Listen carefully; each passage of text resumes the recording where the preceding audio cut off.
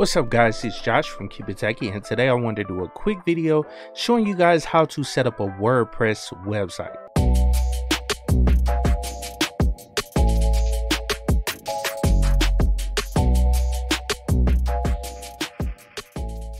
So as I stated in the intro of the video, I wanted to do a quick video just basically showing you guys how to set up a WordPress website on Ubuntu 20.04 server. And it's a very simple process. One of the prerequisites for this install is to actually have a LAMP stack set up. And if you guys don't know what LAMP is, it basically stands for Linux, Apache, MySQL, and PHP, or MariaDB, which you can use as well. It's open source as well, but it's pretty much the same thing as MySQL. Now you need this in order to set up the website, because that is basically a web server. You need a front end, which is handled by Apache, and you need a back end, which is basically the database that runs on MySQL. And then PHP handles all the PHP files. So you need this properly configured. And I've done a video on walking people through how to actually set up a web server. Now I want to kind of piggyback off of that video and show you guys how to set up a website using WordPress on Ubuntu 20.04 with the LAMP stack installed already. Now, just to go on and make this video kind of short, I'm gonna go on and hop right into the install. So let's get started. Okay, so like I stated, you have to have a Ubuntu server set up with LAMP installed on it. I'm actually SSH'd into a virtual machine that I created a little while back with Ubuntu 20.04 server edition, and everything is pre-configured as far as Apache, MySQL, and PHP. Everything is installed and good to go. So all we have to do is basically install WordPress onto the server. And so I'm SSH'd into the server like I stated. Now let's go on and start the process. And the first thing we need to do is actually download WordPress. And let me go down and switch over to the website screen so you guys can see it. But this is basically wordpress.org. And I already went to the download page, and really all we have to do is right click on this download tor.gz copy link address. And like I stated, I'm SSH'd into the server, so let me switch back to the terminal, and I'll just download it to my home directory, but this will download WordPress to the server. And this is a simple way of actually doing it, so it's best to SSH into your server. That way you can copy and paste links. And let's just type wget, and then let's just put the link, and that'll download the tor.gz file. That's the latest version of WordPress. Okay, cool. So we got that. Now let's go down and move on to the next step, which is extracting our tor.gz file to the location that we want to put it. So let's go down and actually create the location, because I haven't created the location. Let's go sudo make dir, and then you always want to put your websites under var www. That's the default location. And let's say we want to create a WordPress. I'm gonna just name it WordPress or WP as the directory, and press enter, and that'll make that directory for us. And then we'll change the permissions in a second, but let's go down and extract our files there right now. And let's type sudo tor -zxvf, and then we want to get that latest .tor.gz, and let's extract it to we have to use the -C option. That'll extract it to that location. Let's go var www, and then that WordPress folder that we created, and press enter, and we should be good to go. It extracted everything onto that location. Now the next thing we need to do is actually create the database, and what we need to do is log into MySQL. We could basically be running the MySQL command. So let's type sudo MySQL, and then we want to use a user, which is root. So we have the root user there, and then -p for password. That'll get it to access for our root password, which I already created one when I configured the MySQL server. Now we're logged into MySQL or MariaDB, which is pretty much the exact same thing. And let's create our database. And it's simple command. You'll just type create database, and then we can name it whatever we want to. So I'm gonna just name it WordPress just to keep it simple. That's the database name that I want to name it. You can obviously name it for whatever domain or whatever web server that you're actually creating. That way, if you have multiple websites on a server, you don't get your databases confused. I'm only doing this for the test purposes. So let's go down and press enter. That'll create our database. So good to go on that. Now the next thing we need to do is actually create a user account for that database and just basically give it all the permissions to that database. And we could just type create user, and then let's just name it WordPress user or WP user, and then let's do at localhost, and then identified, which I always misspell this word, but identified, I believe that's right. IDENTIFIED, yes, that's right. So identified by, and then this is where you put your password. So I'm gonna just basically put this in quotes. I'm gonna put WordPress, or actually let's just do capital P ASS WORD 1 2 3 and exclamation point, just to make it simple. And just make sure whatever you create this to, you jot it down so you know what it actually is, so you don't forget it. And what I'm gonna do is type it into a text file right fast. That way when we get to the configuring of the WordPress site, or creating the site, or installing the site, then we can copy and paste the password in there. And then also you want to make sure you understand what the database is, because you need to jot that down as well, which I already know the database is WordPress, so we're good to go on that. And then also you want to make sure you know what your user account is, which is WP user. That's what I named it. So because that's the user account that the WordPress site will actually use to log into the database and make changes to the database. Now that I wrote all that down, let me go down there and press enter so we can create that user account. And what I forgot to do was put the semicolon at the end, press enter, and that's why it was, you know, kind of hung up there. Now let me go down and grant all the permissions, because that'll be the next thing. Let's just type grant, and spelled that wrong, but grant all privileges on the WordPress database, and then .store, and that means all the tables within the database, that it'll have permissions to do anything on the server for that database. And then you want to put the user account that we're talking about, which is that WordPress user at localhost, and then put your semicolon at the end. And hopefully I spelled everything right. Let me read over it for a second again, and we're good to go. So that went it on and granted all those permissions for that user account for that database, like I was saying. And then the last thing, we just need to flush the privileges. So let's type that in right fast.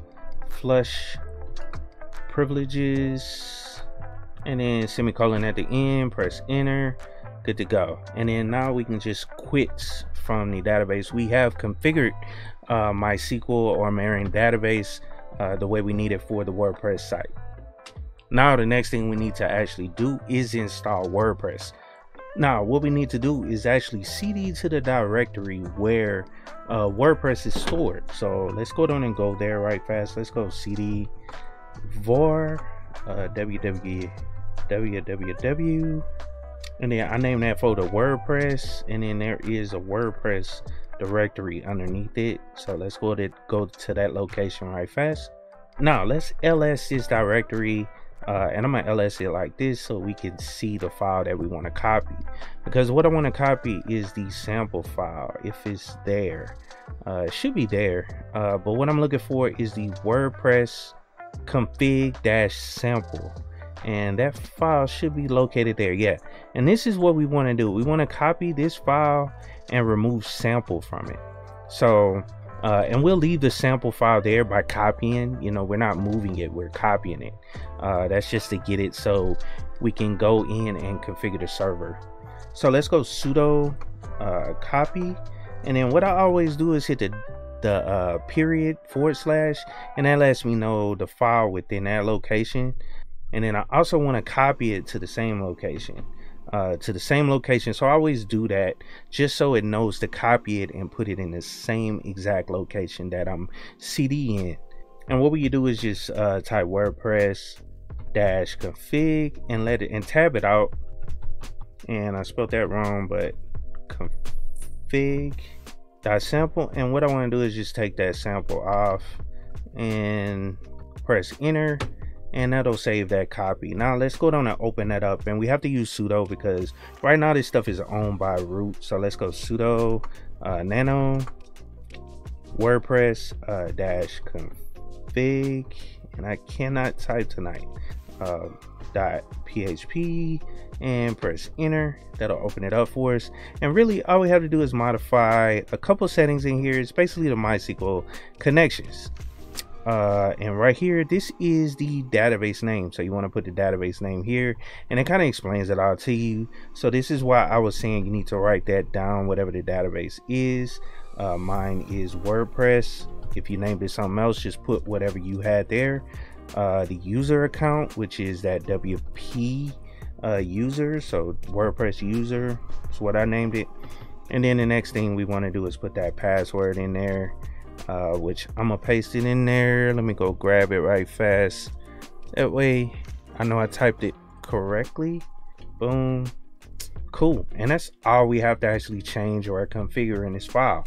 So let's press Control X and Y for yes to save it and overwrite it, and we're good to go. Now we can go on and go through the install of WordPress.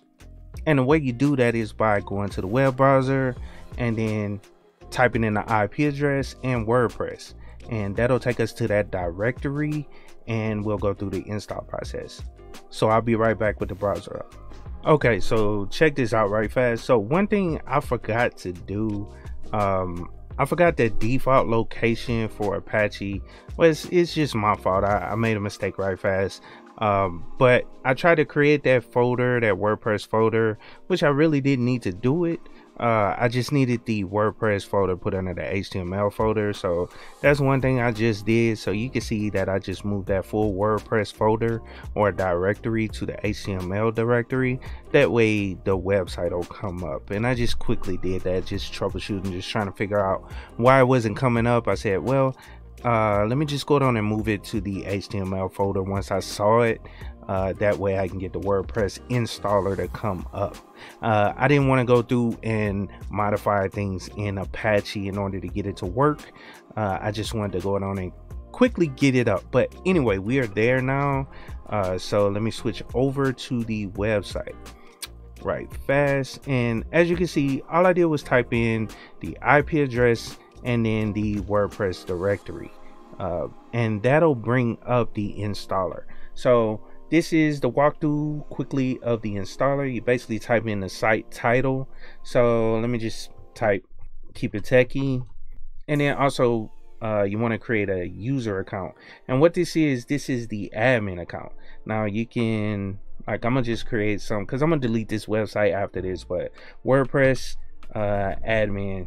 So I'm gonna do that. I'm gonna create that as the user account, and then let me go down and copy this password because that's what I'm gonna go down and use. And one thing you want to do is use a email account. So let's just type keepitechie@gmail.com. And I don't think you really need to do that, but whatever.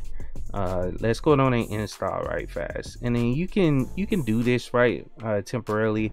I believe it's a way to change it once you change this, but it's best to just leave it unchecked. If you don't understand what this is, it's basically search engine visibility, so you can discourage the search engines from indexing this website.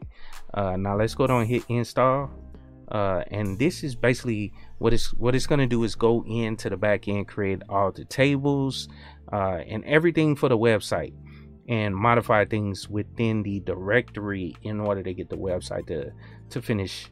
And then once this is done, I'll log into the back end so you guys can actually see it.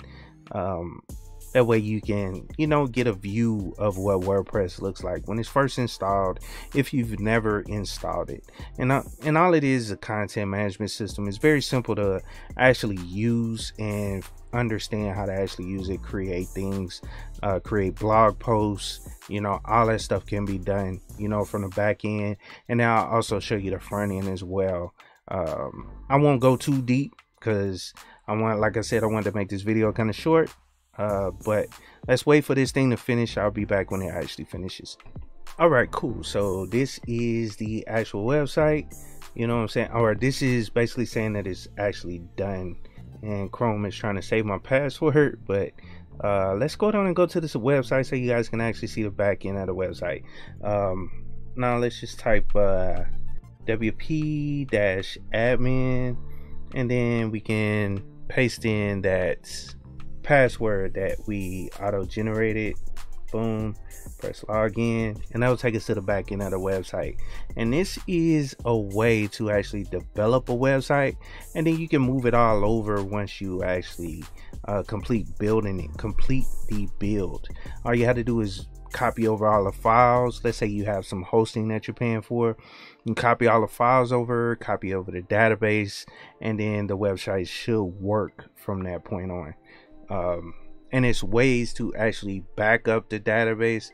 Like if you have a lot of data on the site, it's ways to actually sync it over to another WordPress server or another hosting site. You can check those out, just search or whatever. It's a lot of information out there on WordPress because there's a lot of people that actually use WordPress. But this is the back end. You know, you have all your options here. I won't go through them like I said. And then this is the main site. So if we go to it right fast, you know, that's our WordPress site. And all you have to do is go through and start modifying this thing and getting it set up, and you're good to go. So if you have any questions, leave comments down in the comment boxes below. I know I kind of confused you guys with the file directory within the server that I kind of messed up, but if you have any questions, leave comments down below. But you can quickly set up a WordPress site, you know, in a matter of minutes. All you have to do is follow this process. Please like, share, and subscribe to the channel, and I'll keep coming with this Linux content. And of course, keep it techie.